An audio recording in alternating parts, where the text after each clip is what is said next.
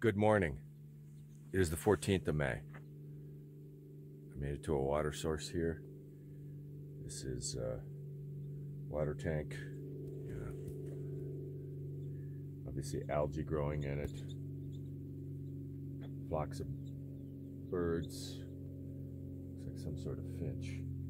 I don't know if you can see on the far side there, all coming in to get their water. So here's how these things work. I'm just gonna, a lot of them are very similar. Some are a little bit different. Some have different, holding tanks and etc. But so this is an old windmill, non-functioning as a windmill, obviously, and it has a solar panel there. Solar panel drives an electric motor, which runs the original wellhead, down underground, and so it will pump water up when the sun hits it in the morning. So it's coming out of the wellhead and it goes down that pipe. So if I'd been here earlier today, like when the sun first came up, if I'd done it a little better, I probably could have been here. So this is that same pipe, coming from the wellhead here, and it comes down and it empties into the tank. So the cattle could come in, and the cattle can drink right out of this tank. Sometimes there's a intermediate holding tank that has a float and it distributes water, etc. as needed.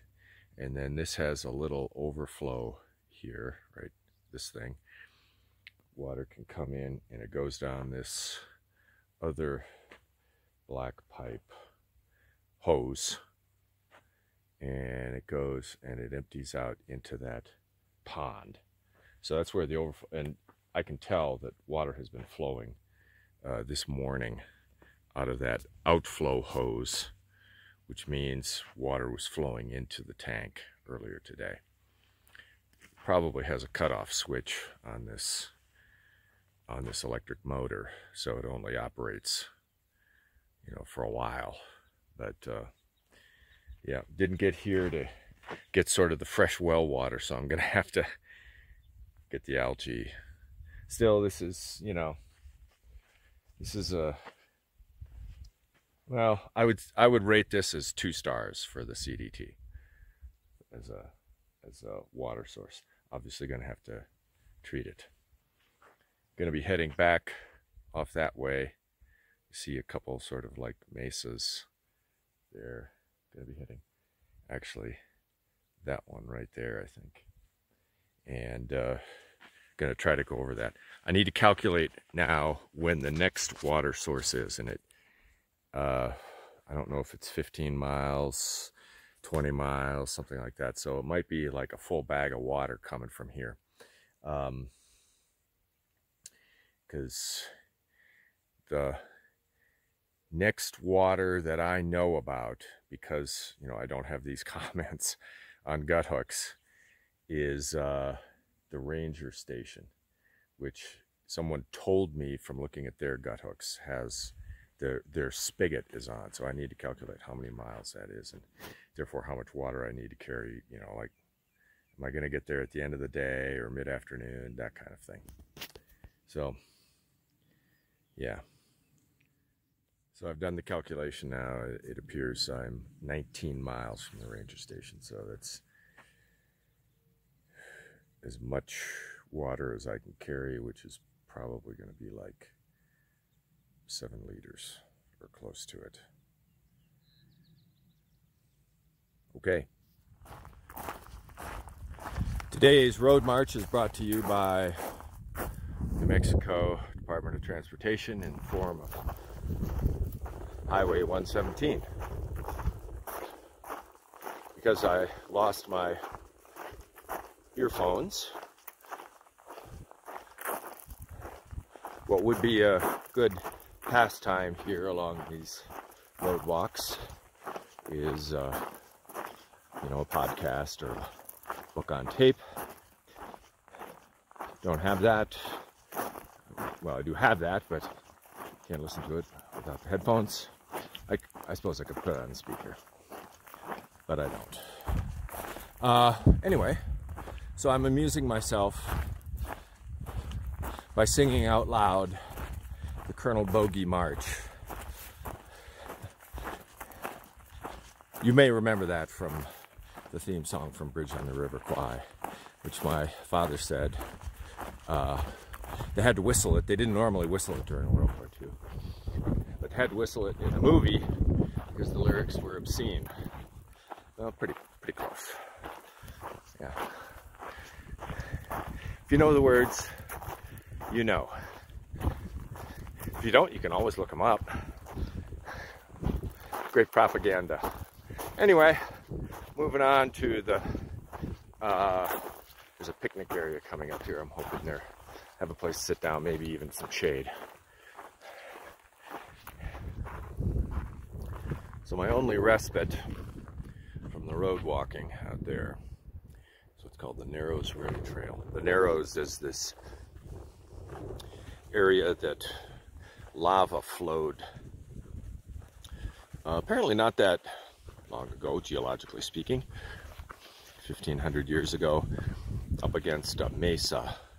So it carved a sort of a channel.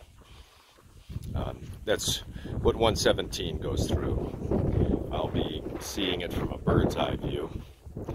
And yeah, I'm liking this already. I may come to regret this. It's 4.5 miles, 500 feet of elevation, very steep decline. Some people say you shouldn't do it, but other people say you can. Well, I'm going to try it.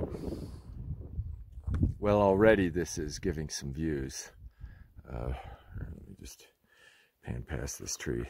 Can't even see the road down there. Somewhere down there. Whoa, I don't want to lose my trekking pole here. These are pretty sheer cliffs. You can see the lava flows down there, where it's just sort of collapsed into the channel of the Narrows. Yeah, okay. I'm liking it already. It's a good change from the road.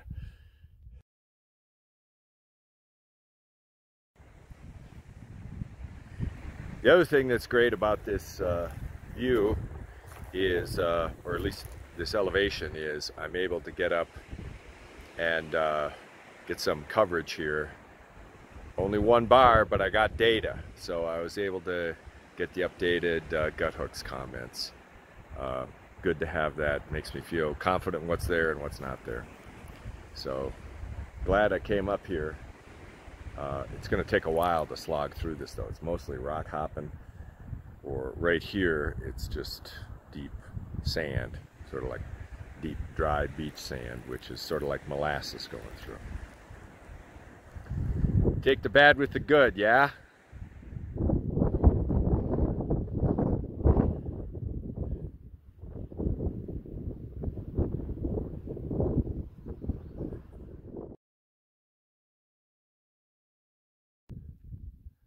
More video of the Malpais, this vast lava flow here.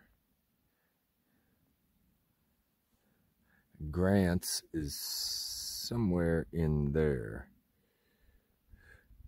And the road, well, hooks back beyond this promontory and then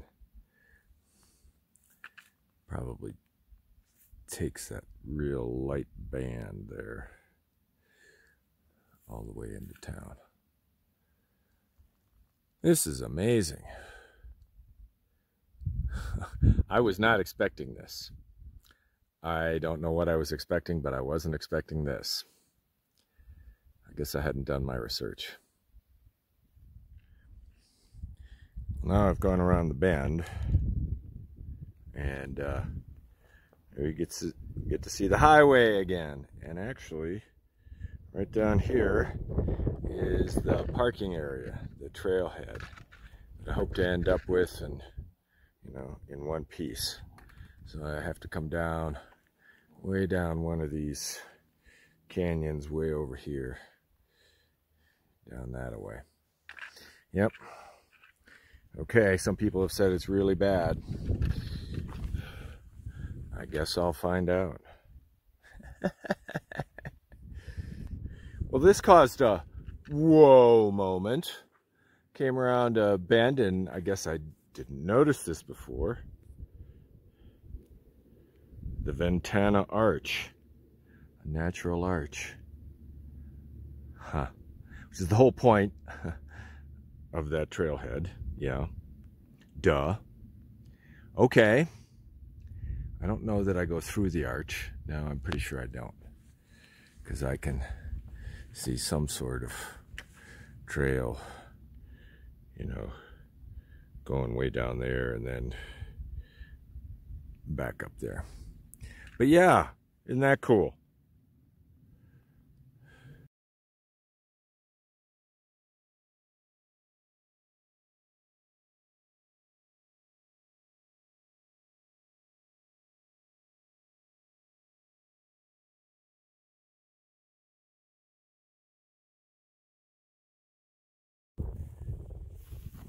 Ended up being a great day, really. That trip over the mesa at the Narrows was just wonderful. I hardly noticed my shin splints going over the mountain. I mean, something about being on a trail, different muscles, different step, as opposed to going down the highway. Boom, boom, boom, boom, and wow, hardly noticed it. Stunning views. It was a little adventuresome coming down.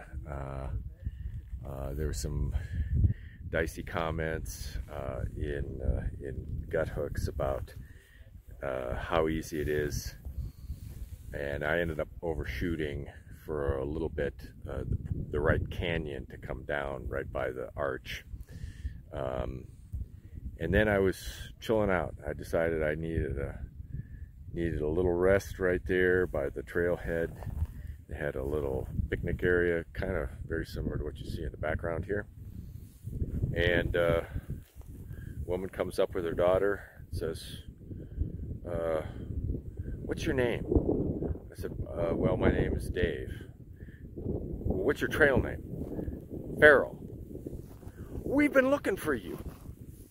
"You've been looking for me? Why would anybody be looking for me?" So this is the girlfriend of Sandpig, who is up there now. I've been sort of hiking along with him for a little while now, sometimes meeting several times during the day. And he and walking home are sort of hiking together now. And yeah, so this woman is his girlfriend, and so after offering me water and Gatorade and whatever else I wanted to drink, she said, "Well, they're up at the campground, and we're looking for you because they were worried about you, because they hadn't seen you and they expected to see you. And we knew that you had been up on this sort of dicey mesa thing at the Narrows." So long story short, they drove me there. Sandpig's brother is here now, come in from Albuquerque. He's going to be spending the weekend, and he's going to drive me back to where I left the trail, six miles back. And I'm going to have an easy 2 days getting into town. I probably could make it in one day, but there's kind of no point because it's going to be a weekend, and I want to go in and see the doctor when I'm there anyway, so why not take it easy a couple days rather than one harder day? Because it is all road walk. It's all, and not just dirt. It's down the highway, yeah. So anyway, here I am, and that's my tent right back there. I've had a taco, a sandwich, an orange. The kindness of strangers. is so much sweeter because it is unexpected. And I was just sort of enjoying the day, and that trip over the mesa there at the Narrows, that was the funnest thing I've done, not just today, but this week. That was really cool. And then to end up here, you know, at a campground with lots of water. There's no water at the campground, but they brought the water in on the cars. So anyway, wonderful day, very memorable.